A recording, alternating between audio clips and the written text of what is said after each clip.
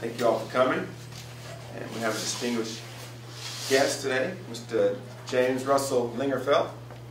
And he's going to be speaking to you about story structure, fiction writing for movies, character development, those types of things. I know you guys are already working on a script. We're already lining the script. And right now we're into setting locations. We were going to be doing that today, but do certain terms. But also, Mr. Lingerfelt, he is from our area. And so we'll try to leave about somewhere like 10 minutes, 15 minutes before the end of class so you guys can ask questions and get important answers, okay? All right, so without further ado, I'm going to turn it over to Mr. Russell himself. So originally, I'm from the Fort Payne area. I guess you guys know where that is, right? Northeast Alabama. You get on 59, go past Gadsden, Collinsville, and then Fort Payne. That's kind of where I'm from. But I went to Auburn University for my BA, and then I went out to Pepperdine University in Los Angeles for my master's. And long story short, I ended up getting involved in the film industry. Studied read all of the screenwriting books that you're supposed to read.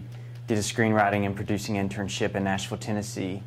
Got a novel published, another one's coming along, and two different screenplays I wrote are sitting on some desks right now in Hollywood. So the ball's rolling, but it's going to take a while to get there. But what I was going to share with you is just like basic understanding of how to construct a story that meets Hollywood standards for screenwriting. Now, this isn't for, you can use these principles to write a novel and to write a short story, but this is really for screenwriting for movies and television shows. Before you even start on your story, the first thing to do is to know exactly what the ending is going to be. Because one of the things that you find in screenwriting, if you like writing stories, that's fun.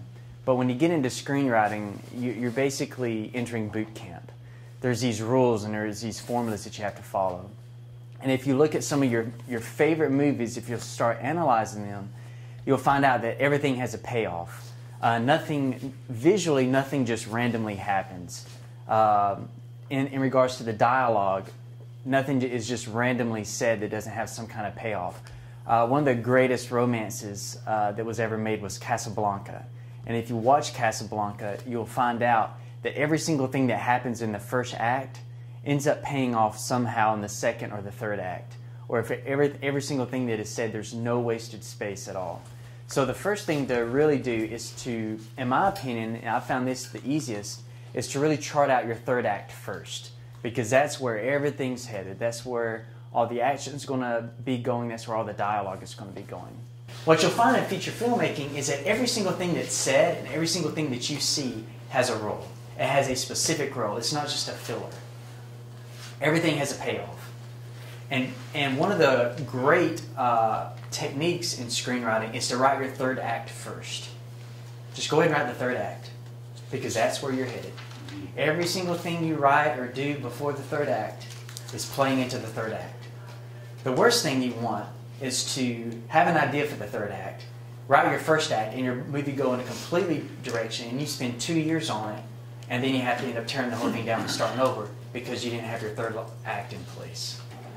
There is a book called Save the Cat. Have you heard of this book?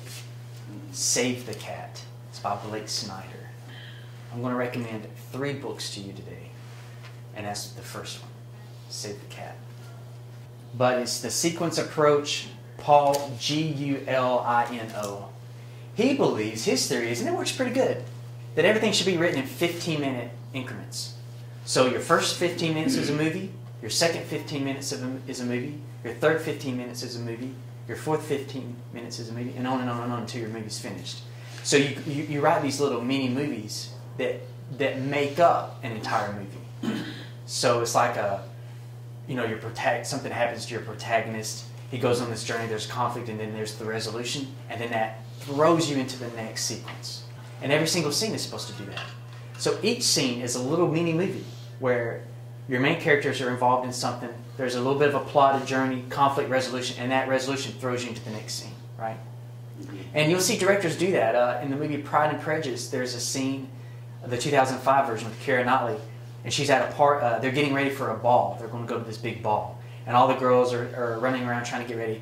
And she picks up a feather, and she's thinking about Mr. Wickham and Mr. Darcy, and she goes, whew, and there's this match cut. As soon as she goes, whew, suddenly the camera goes from the close-up on the feather to a fire that's going, whew. So she goes, whew, and it throws us into the fire that's going, whew, and then we zoom out and we're at the ball.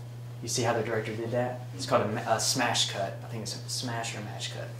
So, but what they did is they took a scene, and that resolution threw us into the other one. Like, no breaks, just go, go, go. Right, okay. So Blake Snyder, Save the Cat, Mr. Giulino, The Sequence Approach, and then the third one is a book called Story. And I think it's called The Foundational Elements of Screenwriting or Storytelling, something. But the book is called Story, and it's by Robert McKee. And it's huge. It's really thick, but he is the one that teaches you how to write a good story. All three of those books are the best. Okay, I've read probably 12 to 15 screenwriting books, and those are the three that I tell people. You need your book on story, and then you need your 2 screenwriting books, and it's those that I recommend. One of these techniques that they teach you, and it was, when I wrote my first screenplay, it was very hard for me to believe this, but now that I've written, I realize it's actually genius. Just start off with the note cards. You have 3 acts, and the sequence approach, if you do the sequence approach, the sequences will still make up acts. Act 1, Act 2, Act 3, Act 4.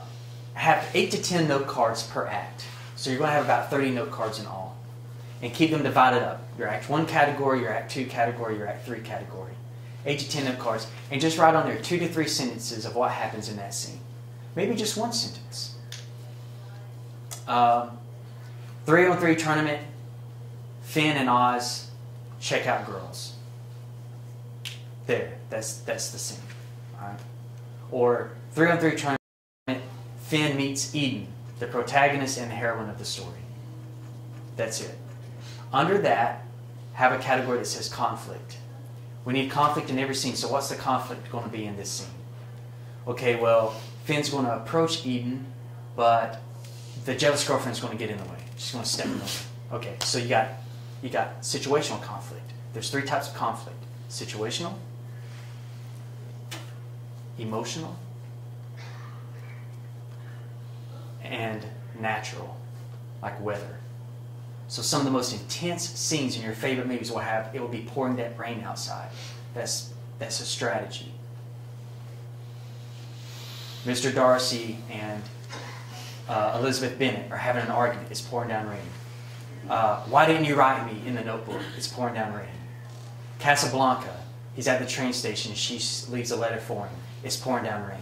They do that for a reason. It's not, it typically rains here a lot, so we'll just make it more natural, throw rain scene in. No, it's strategy. They did that for a reason. They wanted to intensify the conflict.